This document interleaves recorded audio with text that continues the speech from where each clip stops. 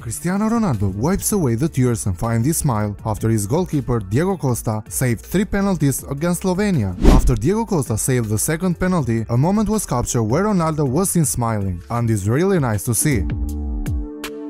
A match where Ronaldo was unable to score, but during the penalties he was very accurate and succeeded to score against All Black. He apologized to the fans for losing the penalty during the match.